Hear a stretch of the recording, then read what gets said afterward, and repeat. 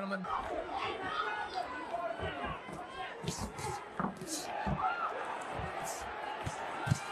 Now Garcia getting a little more liberal with the punches. Getting aggressive. He needs to watch out for a right hook with that aggression. Campbell has a nice right hook over the top. He's still really flat-footed in this round. I keep going back to that, but he's planting his feet and just looking to land that one big shot.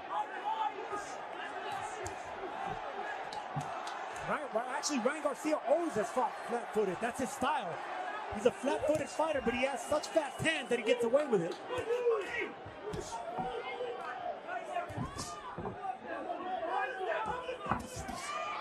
This is when he can tee off, and that's what he does. You can see that Luke is just waiting to catch him with one punch. But I love the way that Garcia reacted after that knockdown, and now he won this third round. With the aggression coming forward, getting the respect back.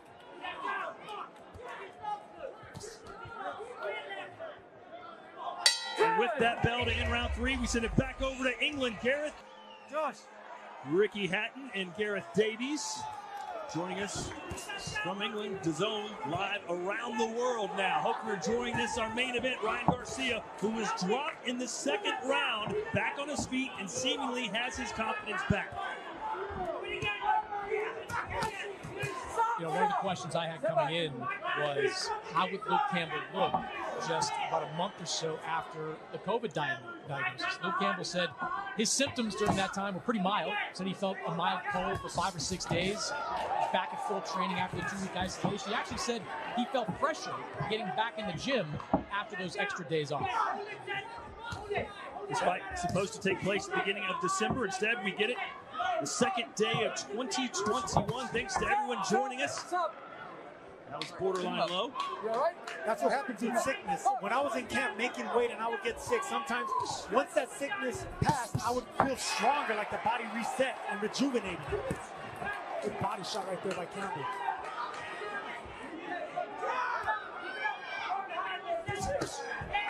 Again to the body with the left hand goes Luke. Aside from the jab, that's Campbell's best weapon is his body punching. Right hand, and that affected Luke a little bit.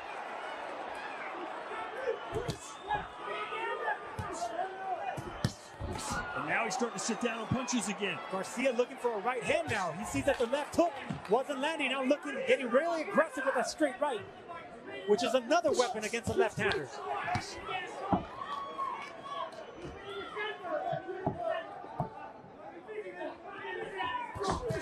You can just see with the body, Luke much more relaxed in there, bouncing a lot more than Ryan. He's been here before. He's been on this stage before. And for Ryan Garcia, as talented as he is, he needs to experience this for the first time.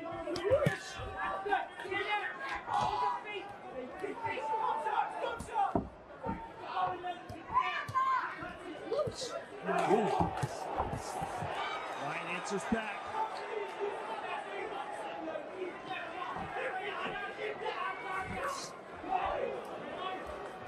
All in all, though, Garcia handled the aftermath of that knockdown pretty well. Yeah, he did extremely well. Got up, survived the round, came back, and my card won that third round. Is doing good work through most of this round.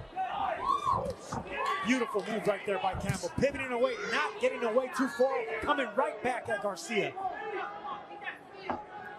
And yes, I agree. How Ryan Garcia reacted to that big punch. It wasn't a flash knockdown. He got rocked. He got up and fought back harder.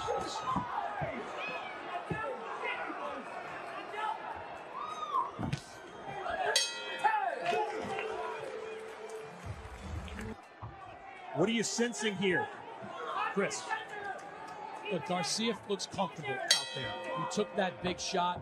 He went down. He got up. But he's looking confident. Luke Campbell, he's taking some heavy shots. He's blocking them, doing well defensively, but Garcia's throwing some big shots. I think they're both looking confident. Ryan Garcia just winked. Oh, and he got caught coming in again to Garcia. One of those quick little 1-inch punches you were talking about, Sergio. And you can tell they worked on that in the gym, not to swing that hook wide. It's nice and short that's going to catch the faster fighter. That's timing, Chris. That's what I was telling you about speed. That's how you beat speed. You beat it to the punch with timing.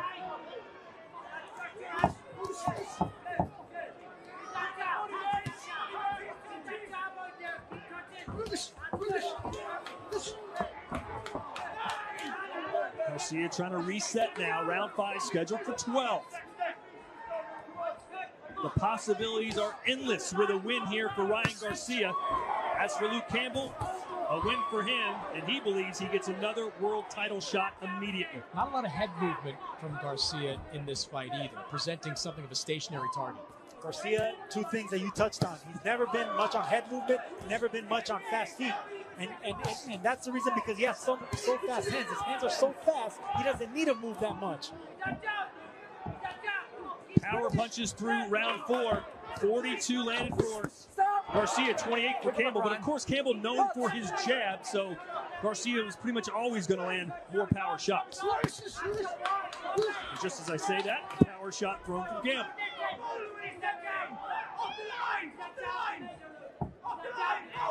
More foot entanglement. It's the battle of the front foot when it's a southpaw and an orthodox fighter. Power shots right in line with Garcia's numbers under Eddie Reynoso. 45% through those 4 fights, power shots landed for Ryan Garcia. Really haven't seen Garcia sit down and unleash a big, heavy flurry in a while. Oh, good punch right there by Garcia. Straight left. Campbell took that shot well. Yeah, it got his attention though.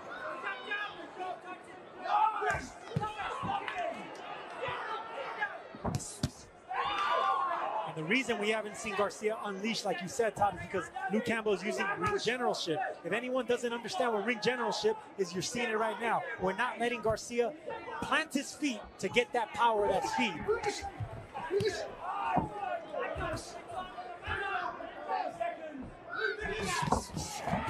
Oh, and there's a nice little flurry for Campbell, or for Garcia rather. Beautiful combination by Garcia, not falling off balance, all with speed. Has Campbell perhaps gotten a little complacent after that knockdown? Seems like Garcia is winning these rounds. No, I think Campbell's looking for that same short right hook again. So this was a good round. Oh, he got round with a left hook right at the bell, and Campbell was ready to go down. And that's Garcia's right on the tempo, and that's that instinctive left hook that Ryan Garcia is known for. Now it's time for Campbell to show that. We're in Texas, and this has become an old Western shootout. Ryan Garcia knows he's got Campbell a little bit weakened here. He's letting his hands go. The crowd is rising up. Campbell's corner told him, get your composure, find your legs, stick and move. It's all basically code for survive at this point starting the round. Garcia can't be all guns and glory, though. We saw earlier, Campbell has that one punch that can put him on his backside. Yes, he does, but look, this is the thing about fighters like Ryan Garcia and Oscar De La Hoya. They're pretty boys with a mean streak, and they go after the knockout when they have their opponents hurt. And in between that flurry right there, looked over at the corner, Ryan Garcia with Canelo Alvarez sitting right behind them. All of them basically putting their hands up, telling Ryan Garcia to relax, don't get too aggressive.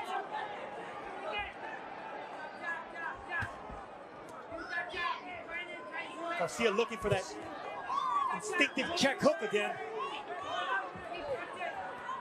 And Campbell is aware of that. That's why he's not committing to those jabs. Good cross, a right cross from Campbell running in.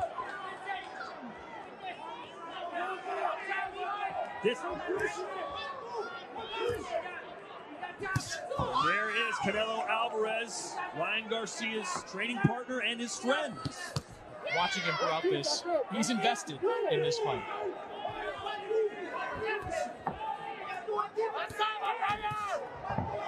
This has not been the type of fight many people expected it to be, but it has delivered from an entertainment value. Fantastic way to kick off 2021.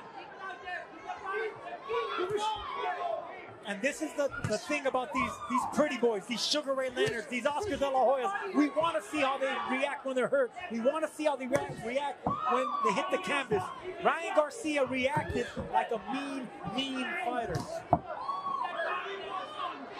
And you can't teach killer instinct, Todd. So what does Campbell need to do to collect himself and go back on the attack? I think he's doing it. He's fighting with a smart power jab right now, not staying in front of Garcia. Garcia found a home for that straight right hand. that check hook right there. And it was the second time this round Garcia tried to time Campbell coming in with that left hook. And this is not where Campbell wants to be. Oh, and he got a straight right hand off the ropes to land on Garcia's jaw. That left hook, it reminds me of a rat trap, that left hook of Ryan Garcia. As soon as Campbell or any opponent tries to come up the front door, it just snaps instinctively.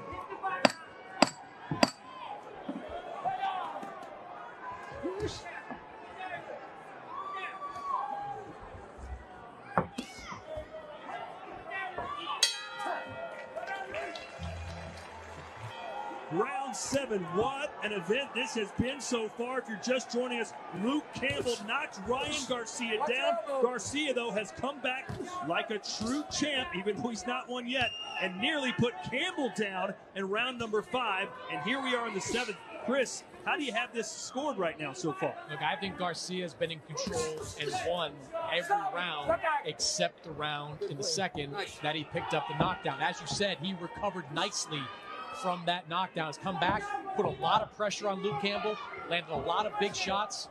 He's been very successful the first half of this fight. And that resilience, Chris, comes from instinct. Nice right hand right there by Garcia. It's instinct. You don't know how you're going to react.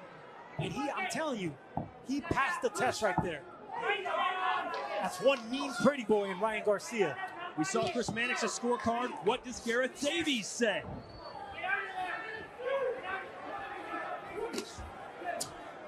Well, Garcia's really the aggressor in this fight, but Campbell's shown all his boxing skills. He stayed in there brilliantly after being horribly hurt at the end of that round. I've got Garcia just a point ahead. There's so many of these rounds are close, but I do really think that Luke Campbell needs to start pressurizing Garcia back for me to get back in this fight. I see Ryan Garcia winning rounds, except for that second round, like Chris mentioned. But I could see what Luke Campbell winning some close rounds. But right now, Ryan Garcia is in control, and you can see the way his body language is reacting, coming forward with no respect. Eddie Reynoso saying to Ryan Garcia, "You're young." Body shot. And he goes down, and now Campbell is down on a knee, 2 knees. He's asking questions. He's asking, "Do I want to get up? Can I get up?" It is over. Ryan King Ryan Garcia.